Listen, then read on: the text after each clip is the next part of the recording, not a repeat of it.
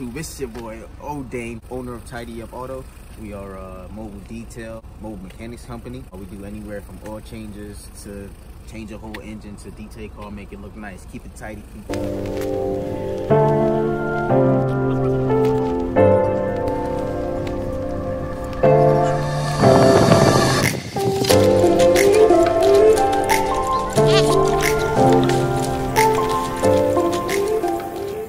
Got any words right now? Huh? No, I don't. Camera shy now. I just wanted to show you guys today about my van. Just walking around here. So this is my setup.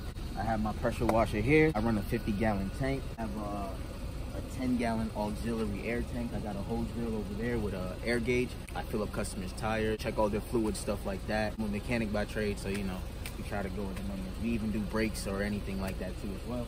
So if you come in here, while detailing, I even check out light bulbs. So we got an array of different light bulbs, stuff like that. This is my buffer and DA bucket. I don't do paint correction. I do more like a paint enhancement. So I definitely make it look better than it was. You know, that hose holds my vacuum hose over there, and I also have one for my interior. It holds like my runs like this stuff here, you know, wheel brush and everything like that. I have an ozone generator. I also got a steamer down there with a carpet extractor. I do have bigger ones, but you know, I don't break them out all the time. This is my van. It's a 2005 Honda Odyssey. So there's only really so much you can put inside of it. I try to keep the weight off the back because I do need to upgrade the rear springs and struts and stuff like that. But if you guys come around here, I'll show you. I do have a generator, but my van is set up to run power out of this van. I have it set up here if you want to get back there for me. I have 2 deep cycle batteries back here. Sorry, excuse the noise. That's my air compressor running. It's by California Air. If you can still hear me, one of the quietest air compressors I've ever owned. I own their auxiliary tank too. I have the hose reel here. It pulls out about 50 feet. It's being filled up right now. And like I said, I fill up tires or whatever the case may be. I have lights here for nighttime connected to a switch. I'm a little bit of a techie, so you know, I do pretty much everything. This whole van is custom made by me. Over here we have our 50-gallon water tank. I usually don't fill it up all the way. I'm from New Jersey. It's starting to get cold. I have a tank heater on here. This is my tank heater so the water doesn't freeze and destroy any of my system. I also have one on the pump over here. It keeps it roughly about, I think, 60 degrees and it automatically turns off. I got all this stuff from Amazon. This is my system here. This is running the air compressor right now. It's connected to the deep cycle batteries in the back. And while my van is running, I have a system set up front under my hood where when I'm driving to customer site, I'm gonna come over here, I'll show you. So while I'm driving to customer sites, my alternator is actually charging my rear batteries up to be used once I get there. They're usually charged up at nighttime too as well. And like I said, I have a generator. If I ever run into any issues, I'll just run the generator, and customers really don't mind if you use their power. But like I said, I have a cutoff fuse here for the rear batteries. Like I said, this wire runs all the way from here to the front. And yeah, my extension cords and stuff like that. I'm gonna demonstrate to you guys how this stuff kind of works. Like I said, once my air compressor shuts off, it's a little noisy right now. I'll explain to you guys exactly what's going on with that stuff. You see, this is a Jupiter generator. It runs my pressure washer. This runs everything else. I charge up all my batteries and stuff from it and everything like that. So yeah, let's get to it. So I'm gonna show you guys how I run the system off my battery packs in the back of my pressure washer. You hear? So it goes off. Show you guys how I fill the bucket up.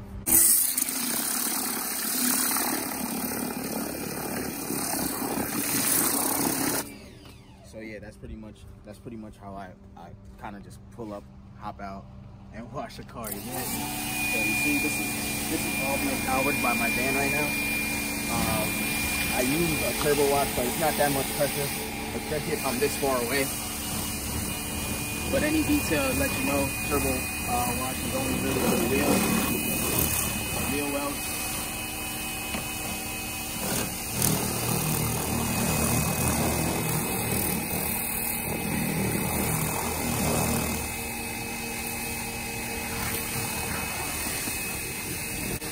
So yeah, you see how that kind of works. Like, I can pretty much do this stuff all day, and it's powered by my van. I don't have to run any extra like generator, any extra pollutant. You know, trying to save the earth a little bit. Usually we clean the wheels first, you know, but for demonstration purposes, we're just gonna really foam up the car, show you guys how that stuff kind of works, you know, and you know, take care of the situation. Maybe first I'll lift these up as well.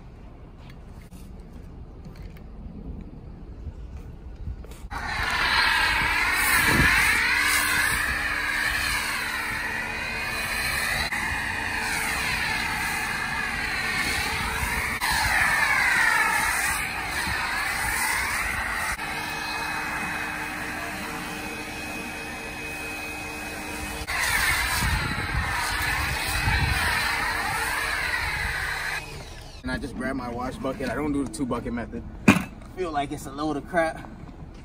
You know, especially when you got the car foamed up, you know, just grab my little wash mitt. So you see, we start from the top to the bottom. Obviously, if you pick up any dirt, you could bring your bucket around. Get the sides. I try to cut down wash time. Sometimes you can't help it. Sometimes other cars are dirtier than others. You know, if you see any heavy stuff in the way, just take it off the paint before you pick it up in the mitt, and it's easy. See, this customer's car, I washed it before, so I don't have to really go too crazy. Maybe I washed the car like once a month, so it's not crazy dirty, but it was dirty. You know, maybe get the windshield. Also, I'm using commercial grade products. This is products that customers can't get in stores. Like, they can't just walk into an AutoZone and get my foam wash and stuff like that. Maybe it's the same chemical, who knows? I haven't tested it, but when they look at my packaging, they don't know where to get it from. I try to do that, you know, and also it makes the car look better. They wouldn't put professional use only on if it wasn't professional. Like I said, usually I'll wash the wheels first, but this is just a demonstration.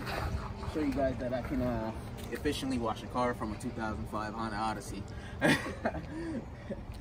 No problem.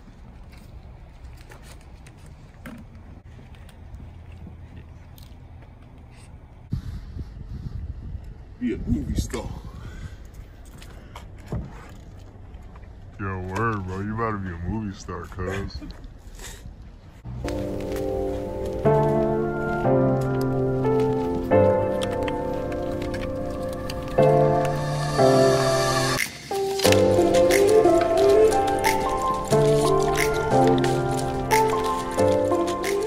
We're gonna wash off the car now after I just gave it like a quick wash.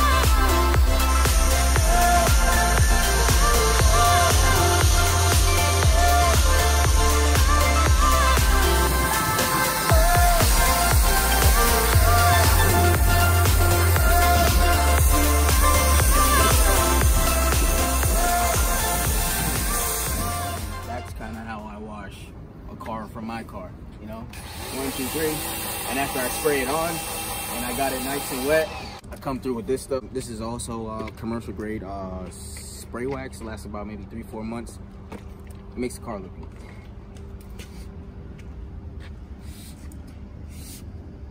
So I just spray it all over the car.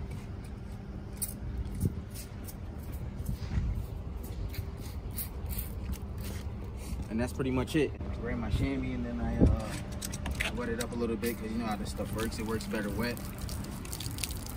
I didn't know that. You didn't know chamois work better wet? No. Now you know, my brother. So there you go. So we just grab it and we can just legit, like because the car has been washed before, you know, we're just trying to knock off the heavy water droplets, and then we're gonna come through with our drying towel. And yeah, but I'm just using this moist thing to really work the wax, spray wax in, because it works with water. A little bit goes a long way. And it'll look good once I start buffing it off with my drying towel. Also guys, I want to show you guys how I utilize my air to take care of it. Like I said, that's a 2-gallon tank, and then it's connected to a 10-gallon that it fills up. But like I said, this pulls out about 50 feet on an auto reel. I use this one for is to blow out crevices and stuff like that. Like in here, I can't get a rag inside of here, so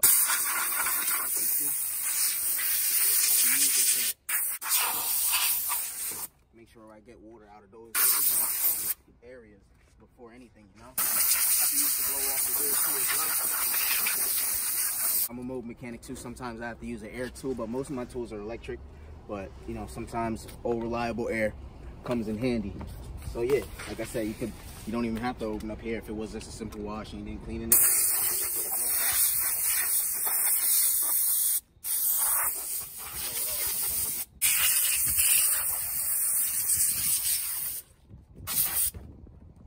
Blow out in the crevices of everything. And this is all being powered by my van, my system in the back. My system is more like an overland system. It could pretty much do a bunch of stuff. I can plug a bunch of stuff up to my car. But also, like I said, I have a generator too, real quiet as well. I'll show you guys that in a second.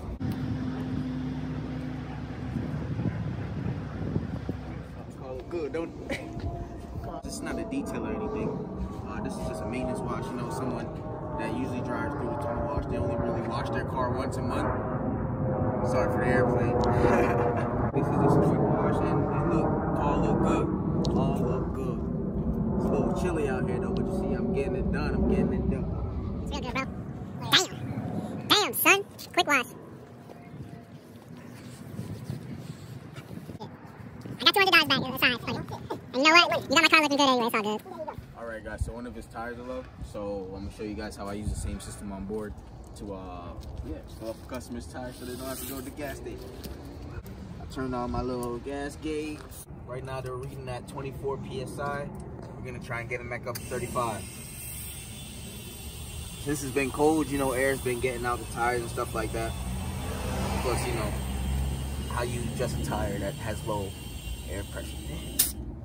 So yeah, we're back up to 35 PSI.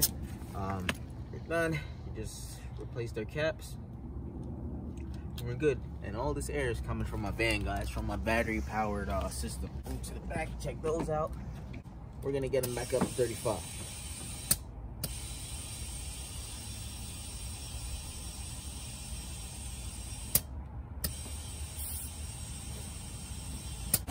How you know they're supposed to be at 35? Quick backtrack, so that you know which PSI your car tire pressure should be. If you come here, inside on your door jamb, right here, next to what size tire should be on the car, it says where your front should be and where your rear tire should be. So the front tires on this car should be at 35, and they want the rears at 33. Having 35 all around, there's nothing wrong with that. And plus it fluctuates. Also, it tells you what your spare tire should be at. It should be at 60 PSI. So all the information is on the door slip right here if you need to know which how much PSI to put in your tire and you're not too sure. But if I'm there and I'm doing it for you, you don't have to worry about any of that technical stuff. I'll handle the technical part. You just handle the deposits. All right, so I'm on the last tire. Get him up to 35 PSI. We're good. He's good to go. He doesn't have to visit a gas station. 100% convenient, you know.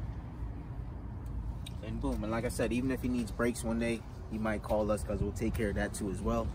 Hey, he might need an engine for his car one day. We do work with in-network shops where we get like fleet pricing for mechanical work.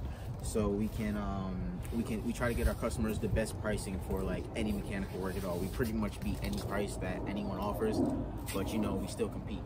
Before I go, that's pretty much it. I showed you guys my van, showed you guys how I take care of a car in front of a customer's house. Shout out to Hunter's Detail. Hunter helped build this company, man. And also I want to shout out Wilson Detailing, Detail Groove, Seth's Garage. You my dog. Miranda. For all the details, man. You build some sick vans, bro. Some of this ideas and stuff is from you, but you know, you use a lot of diamond plating, and you know, that's a little bit more out of my budget. I started with what I had, and I watched a lot of Detail Groove. Most of my information comes from him and Hunter. Hunter, you almost got me in the vending business, man, but I don't know, things change.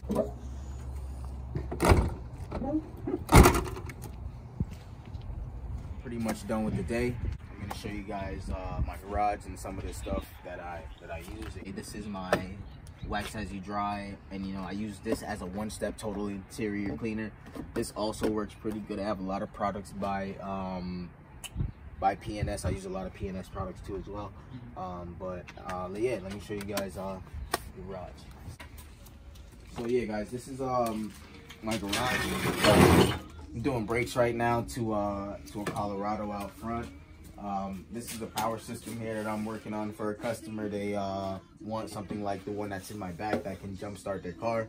Do a whole bunch of stuff. So yeah, I'm making one of those up for them. I have the McCulloch steamer too as well. I have a rigid with the attachments and everything like that. Also, I have the Backmaster Pro extractor. Yeah, like I said, I have an array of tools over here. Like I said, we do brakes, tune-ups, even if you need a new engine put in your car, we'll get it done, to be honest with you. Over here is my 27-gallon water tank. This is what I was originally gonna set up in my first car. It was an Acura TL. I was trying to start any way I could. And yeah, that was a 27-gallon, and this is an auxiliary water tank. This is 7.5 gallons. I have two of these. So I was trying to bring like 40 gallons in total in my van when I had the system set up, but I since put a 50-gallon tank in. This is my auxiliary fill tank. It has a little pump on it. I'm gonna take this outside and show you guys how this works. So yeah, usually, say if I run out of water out there in the field and I can't make it back home, I'll ask the customer if I could fill up with water, you know, and not every customer has a hose that can fit underneath my table here and go into my tank. So this is my auxiliary fill hose. It connects to here. I fill in here with water, and it has a little filter on the end. Pumps on the top, 12 volts power supply on the back, and water will be pumped out the other end into my tank. I could fill this up 5 gallons at a time and, you know, keep on going about my day. I even have an attachment for here where I can even use this and wash a car off too as well. Mobily, just need 12 volt power. I'm gonna show you guys how what kind of helps me with daylight savings when it's getting real dark outside. Like now, you can't really see the interior of a car. So these lights, they fold out and they stretch out, and they pretty much could, if I show you guys, I'll turn the lights on. So they turn on, right? So now I got both lights on. I put them across the interior to light up the interior so that I could continue to work and everything like that. It's pretty good at nighttime, you know. This is the generator that I use. Show you guys that this generator is super quiet, and it's pretty much one pull start. All you gotta do is choke it. Look at that. And it's so quiet, you can probably still hear me over the video with it running. And I use that, like, say if I'm doing heavy steaming and stuff like that, I would use the generator. If, say, I'm doing a lot of vacuuming, the car is really, really dirty, definitely use the generator for that. But my van is also sufficient in doing quick cleanups, like say just maintenance clients. My van can do at least 3 in one day without needing any type of help. Plus, like, I can run the van. Say if my batteries in the back are dying, I can turn the van on for my alternator to recharge my rear batteries, and I can continue with my day. So non-stop show. I can keep on going. I can connect extension cord to this, and it'll handle everything just as fine. And like I said, sometimes customers don't mind if you use their power, their water. Like sometimes they even offer it to me, like they see me showing up and they're like, hey, do you need access to a hose or whatever that. So don't think you can't start with what you have. Like you can definitely start detailing with some rags. You can go there and spray some multi-purpose cleaner on, I don't know, and don't do that.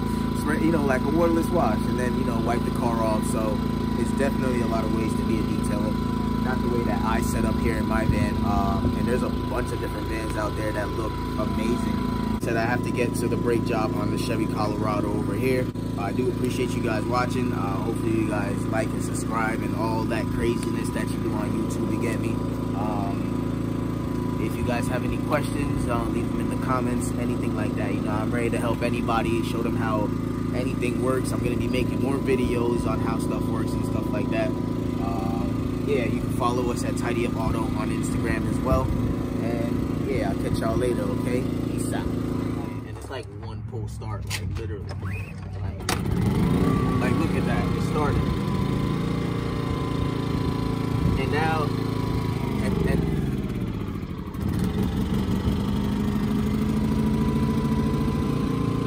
make sure you choke it right. Sometimes I don't let it